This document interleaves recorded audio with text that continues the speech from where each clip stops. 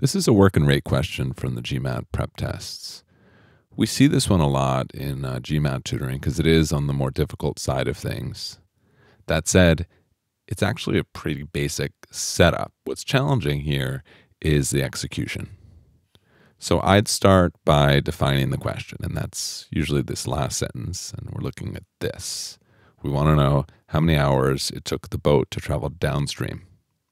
So let's go ahead and define that. It's a distance of 90 miles. And we know that it went downstream at an average speed of v plus 3. So I'm going to put that here, and then we can go ahead and calculate the time. And in case you're not familiar with these t's, it's just taking the DRT formula and putting it in a little chart. So distance on top, rate there on the bottom left, and time on the bottom right. The bottom multiplied, the product of the bottom equals the top. And then if you divide d by r, you get t, and d by t, you get r. So it's a nice way to organize work and rate questions. All right, so the next piece of information is upstream, and it's the same distance, but the speed's different.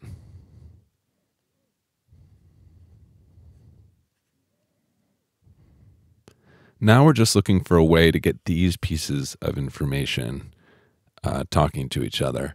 And we can just use the last piece of information from the question that upstream took a half hour longer.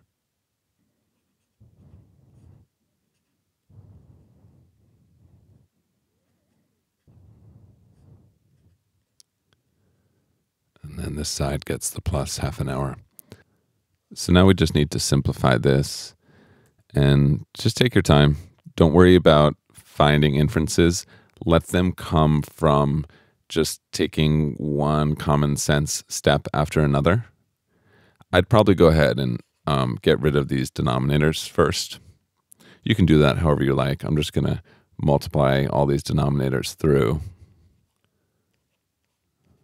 Maybe I'll do this in 2 steps. So we'll get rid of those guys first. And then you end up with both of them here because you don't get any cancellation.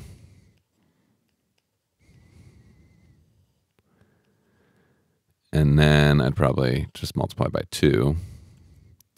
Get rid of that.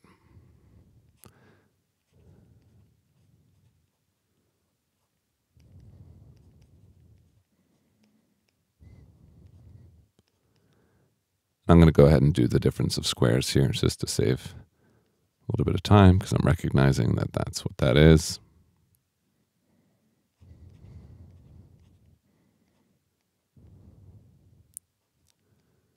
And if you have to do out any of this math, for instance, if 180 times 3 doesn't come intuitively, just do it out. Take your time. Anything that I'm doing arithmetic-wise in my head, you don't have to do it in your head. There's no pressure to do that. The important thing is just to stay organized with everything that you do. Avoid making assumptions. Then we could do some cancellation. That's gone. And then I'm going to group like terms. Going to add the 540. And we can also add the 9. And it's really likely that 1089 is a perfect square.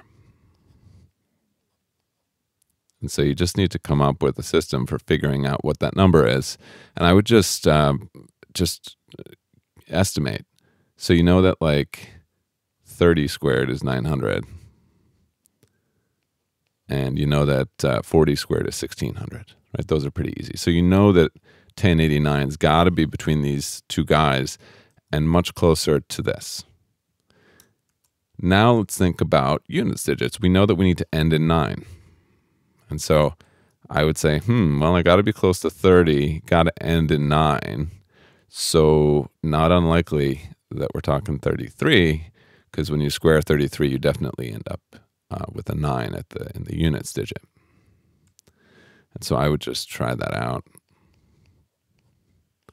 It pretty much has to be that, but I would just quickly take a look.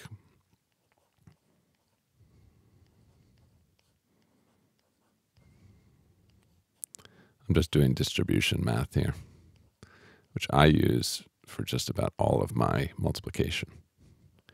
Yeah, we're looking good because the sum of these guys is definitely 1089. All right, so now we know that V is equal to 33. And we need to solve for the downstream time, which is 90 over V plus 3 over here. And so we just need to plug in V. And then just simplify. And you can do this however you like. I'm just going to pull out a 9. So we end up here.